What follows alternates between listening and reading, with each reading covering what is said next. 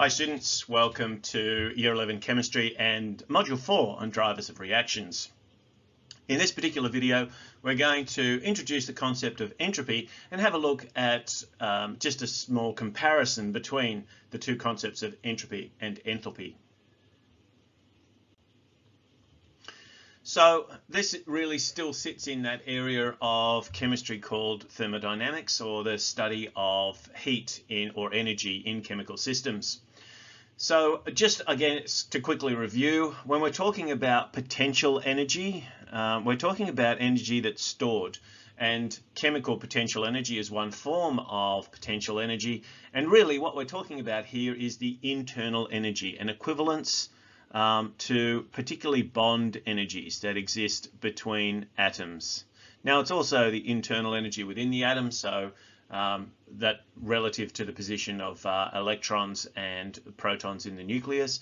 But part of what we've been looking at recently is the relationship between that potential energy that exists in chemical substances as a result of the chemical bonds within them.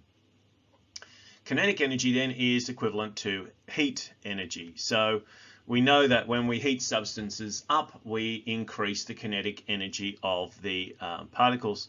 So kinetic energy is equivalent in chemical systems to heat. They're not necessarily equal the way that I've written them. Think of them more as equivalent concepts. Now the thing that makes it interesting and useful for us, and what we'll be doing in this last little section of our preliminary course, or a Year 11 course, sorry I'm still using preliminary, is to look at how thermodynamics informs spontaneity. So how do we know whether processes are going to be spontaneous or not, and are there ways that we can analyze systems in order to help us to predict things like spontaneity? And one of the things that does help us to predict spontaneity is an increase in this concept known as entropy. So let's just spend a moment looking at the concept of entropy. Entropy, which has the symbol capital S, is a measure of the disorder or disorganization in systems. Natural systems progress from order to disorder, and we know that in terms of the universe, that the universe is always going to become more disordered. That is, that as systems change, the order in the universe becomes less. We get more randomness, more chaotic as processes are undertaken. So in every process, then the entropy of the universe increases. This is known as the second law of thermodynamics, or you can't break even, or there's no such thing as a free lunch. Something has to go somewhere, and that something that's going somewhere is the entropy of the universe. Now, there are ways of analysing systems that help us to get an understanding of how we might see the relationship between degrees of order and changes in systems. So here is a simple physical process where we can change a solid into a liquid and into a gas, and we can do this just by the addition of thermal energy, by adding heat.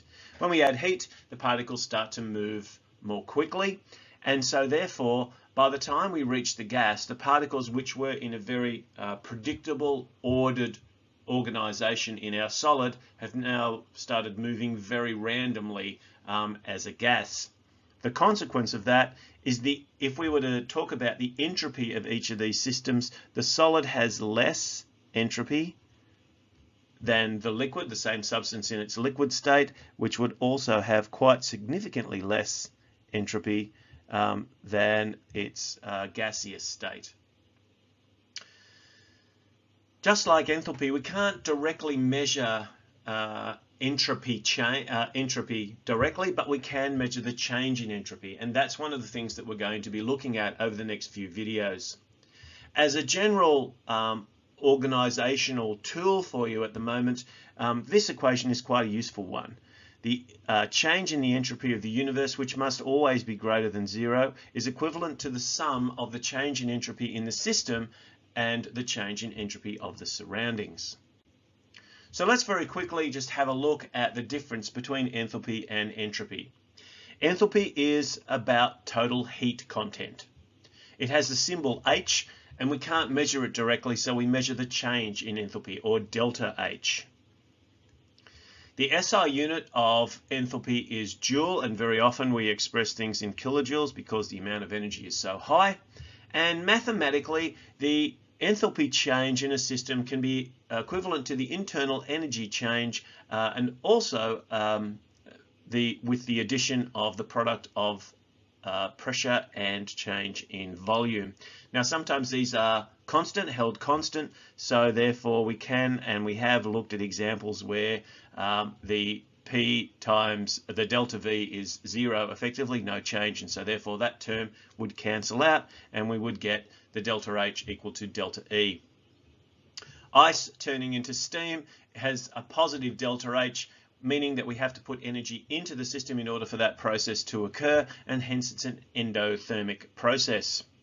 You can see next to this column I've put the same sort of things for entropy. Instead of heat content, it's about disorder. It has a different symbol, S rather than H, but again we have to calculate the change, not directly. The SI unit is joules per Kelvin, so you can see that temperature is going to be very important in this particular concept, and mathematically a change in internal energy divided by the temperature. Once again, as ice is turned into steam, the delta S value is positive because we are increasing the disorder of the particles. They have gone from being very ordered